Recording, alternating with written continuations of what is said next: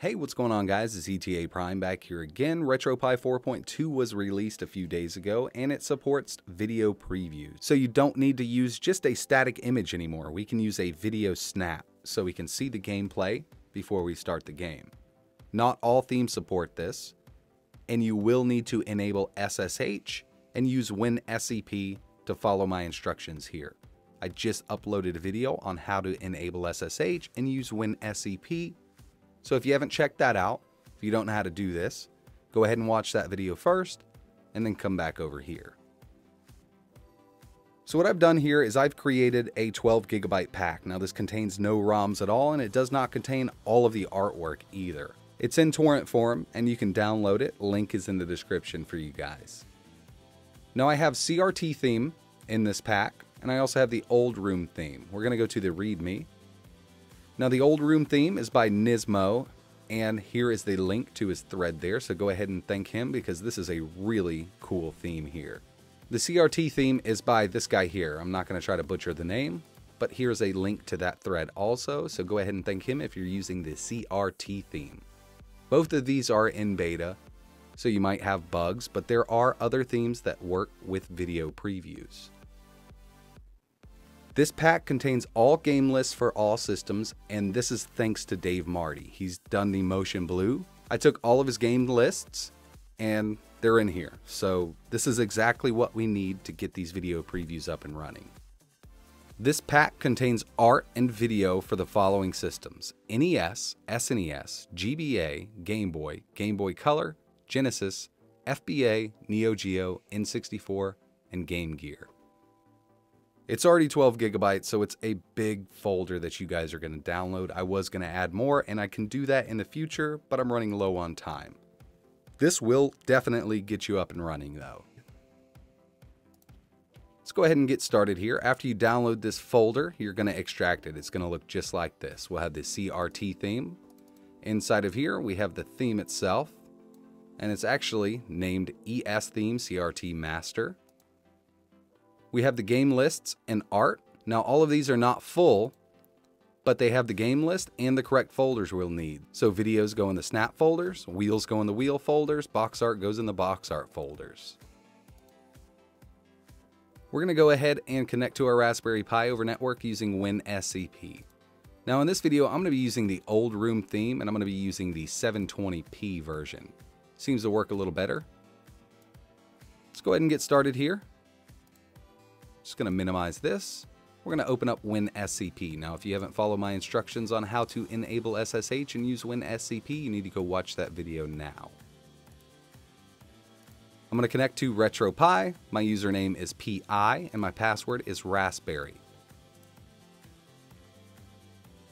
Password is Raspberry.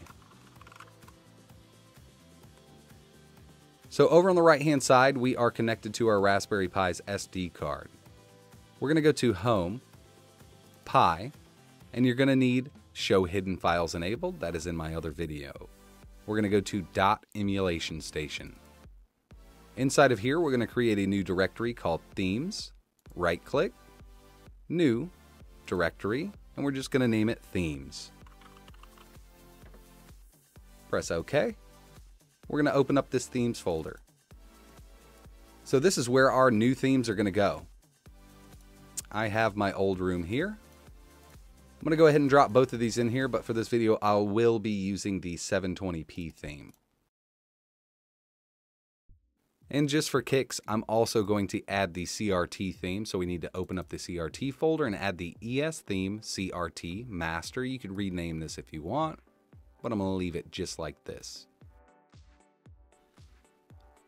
Okay, so now we're pretty much done with Winscp. We just needed this to transfer our themes over.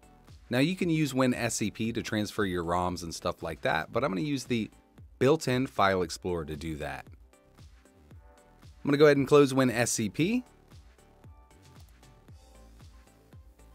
going to go ahead and open up a new File Explorer. At the top of the quick access bar, I'm going to type in // RetroPie, or the IP address of your Raspberry Pi. Press enter. I'm going to snap it to the right over here, and I'm going to open up my ROMs folder. Now we're going to go back to the folder you guys downloaded. For this tutorial, I'm just going to do SNES. So I'm going to go to Game Lists and Art, find SNES. So inside of here we have our gameslist.xml thanks to Dave Marty. This is going to tell RetroPie where our video is located, that is snaps, where our wheel is located, that's wheels, and where our box art is.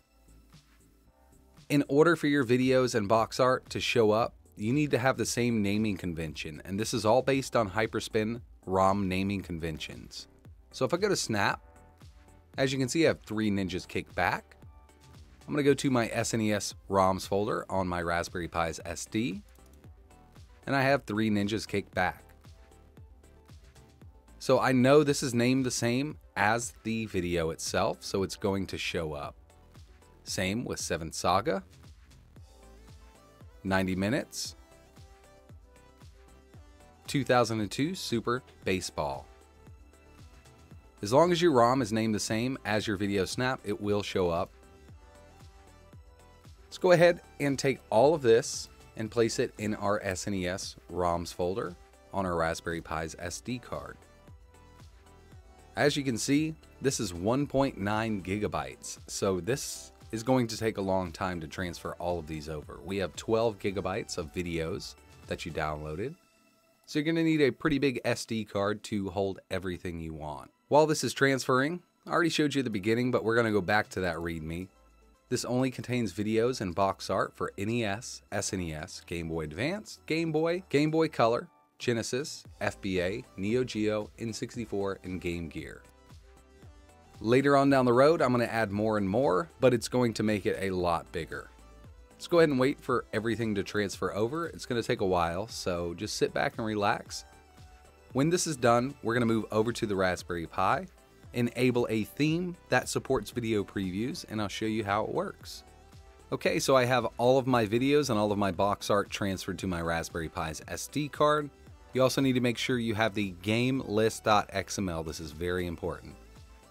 Let's go ahead and move over to the Raspberry Pi now. I'll show you how to enable one of those themes we added and how everything works. Okay, so now that we're back at the Raspberry Pi, go ahead and press start. We're going to do a quick reboot. So we'll go to quit, restart emulation station, yes. Now if we go here with the stock Carbon theme, let's just go to Super Nintendo. All you'll see is your box art here. This is pulling from the game list and going into our box art folder. We need to enable a theme that supports video previews. Go ahead and press start. Go to UI settings. Scroll down to theme set, and you can choose CRT master if you want, Oldroom 1080p, or 720. I'm just going to go with Oldroom 720p. Make sure it's highlighted. Click back.